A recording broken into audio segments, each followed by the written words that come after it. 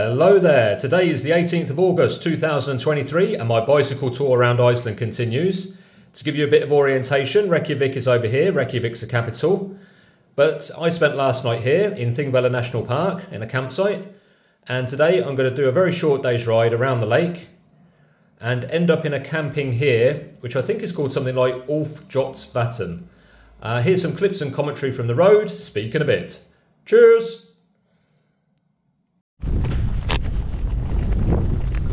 Good morning. Friday the 18th of August and the time is 11:20. I'm just leaving the southern campsite at Thingvellir Park, and today is just a short day. This is where I continue my loop around the lake. So I'm going to first go to the service centre, I'm going to eat a pizza, and then I'm going to continue around the lake to a place called Úlfljótsvatn. At least I think that's what it's called. I'll probably update you with the correct name later. It's only going to be about 35 kilometres. Could be about 300 metres of ascent. It rained overnight, but I've managed to get the tent away dry, so I'm in a pretty good place.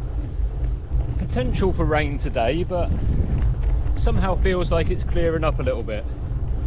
Expecting strong winds later, maybe up to 30 kilometres an hour, maybe a bit more. Yeah, so we'll see how the day goes on. So when I started my tour, probably on day 2 or 3, I came to Thingvellir Park and I walked to a small waterfall, and this was across a fault line, like a divide fault line. So I don't know if you can see in front of me, but you see it looks like there's a huge stone wall. Well, that's actually where I think two tectonic plates meet or have separated or something, which is quite impressive. So I'm going to be turning right on this path and then continue into the service centre. So I made my pizza stop and now I'm back on a road which I think is the 36, don't quote me on that. And there'll be a bit of traffic on here until I make the turning off, which is, then there's a minor road which continues around the lake.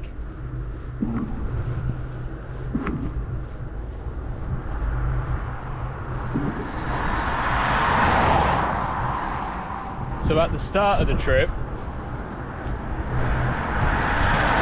the pizza at, I don't know, 1,900 ISK. Seemed quite outrageously expensive to me, but I had it anyway. But now actually seems like it's not a bad deal at all. Same for the camping. I paid 1,300 for the camping last night, which is actually I think it's the cheapest camping I've paid. So yeah, in terms of value for money, I think I'm definitely, when it comes to food, I'm definitely can't wait to get back to Greece for that. Prices have gone up in Greece as well, but the quality of the fresh produce, you know, it's not even a competition between Greece and Iceland. In my opinion, the food in Iceland is not good at all.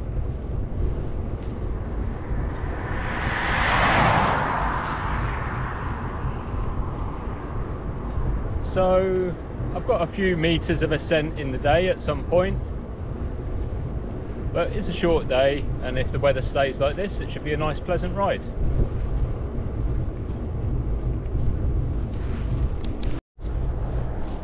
So I turn left here. Now turn left onto Thingvellir 360. There's a little map in front of us. Let's see what it says. Seems rather complicated. Follow this way for 4.6 kilometres. Okay, I'm not sure if you're picking this up. Oh, so eventually I'm heading back to the very top line going towards Selfoss. I'm going to go through Selfoss, pick up some groceries, and then follow on through the coastal road. Somewhere in the top third on the left hand side you'll see something called Úlfljótsvatn. That's where I'm heading today. That's supposed to have a campsite. So I've got two choices. If this campsite's good, I'll stay there. If it's not good, I'll carry on through the road and continue to Selfoss and stay in a campsite I've stayed at before. It's expensive, but I know what to expect. And that's it. I think I've got a little bit less than an hour of cycling, probably much less, depends on the quality of the road and whether there's any hills and what the wind does. Here we go. Probably here there's a bit of a crosswind going on. I think by the time I get down to the lake shore, that might just turn into a bit of a tailwind.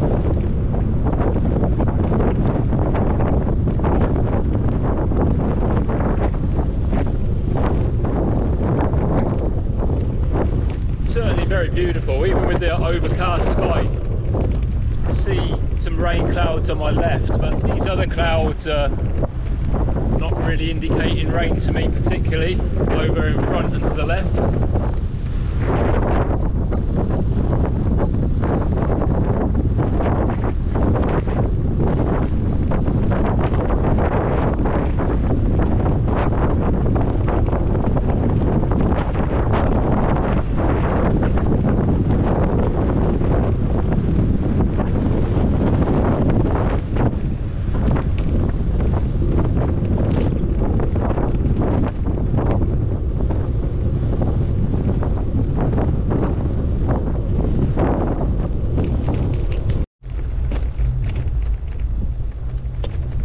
So used to cycling around fjords that you forget sometimes this is a lake and not like the sea or a fjord over to my left.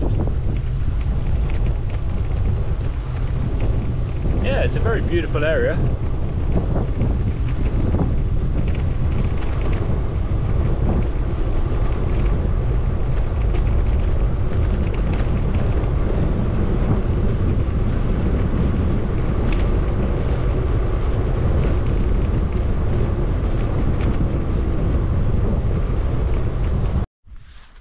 Don't know why, but this little area reminds me of Meteora in Greece.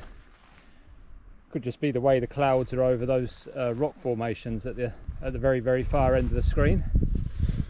So the terrain is going up and down a bit. I've got about 17 kilometers to go, probably a little bit more than an hour then, I think. And looks like it could rain any moment, but hasn't yet. Still a lot of flies in the air. There's a hell of a lot of flies around Thingvellir Lake, so that's just something you get used to. On the first day I was here, I had, a month ago, I had to wear the head net. This morning there were a lot of flies, but they didn't seem to be trying to use me as a landing pad, so didn't need the head net at all. We'll see what this campsite's like.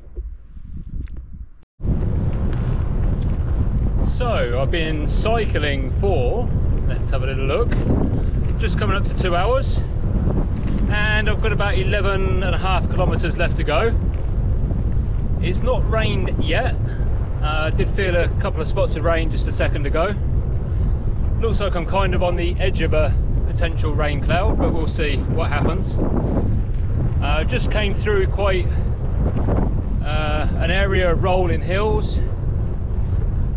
Hopefully that's behind me now. It should be relatively easier going towards the destination. The road quality is lovely, so is the scenery. It's pretty amazing. There's like sort of old volcanic lava fields and rock formations. Yeah, it's very nice and not much traffic, which is great. Normally when I say that, a car passes close by. Yeah, I can hear one behind me.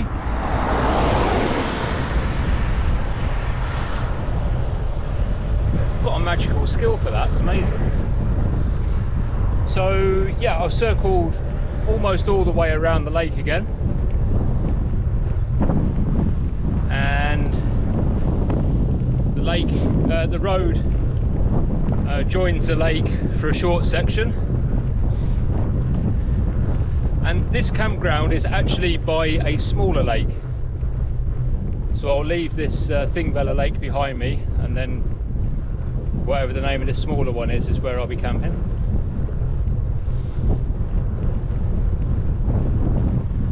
Yeah, so kind of hoping that there's a nice shower there, as I didn't have one yesterday, and because I've been in my rain clothes for a couple of days now, everything's a little bit humid. That's a good word for it, although I do like the word moist as well.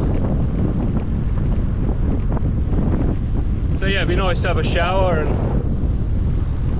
have a sit down, get some food on board. So I'm approaching the campsite, and I was just ahead of some rain as well, so I'm not sure if it's going to catch me up or not. But when I get there, I'll try and get the tent set up quickly, or I'll go and sit in the little camping kitchen. Continue on Úlfljótsvatn station, then keep right. So there's a little tower there. I might actually see the sign. Turn left onto Úlfljótsvatn Ah, there we go. Then keep right. There we go. That says camping as well. And in we go. Looks like it's some sort of activity centre as well. Next keep right, then turn right. Like a little assault course on the right hand side.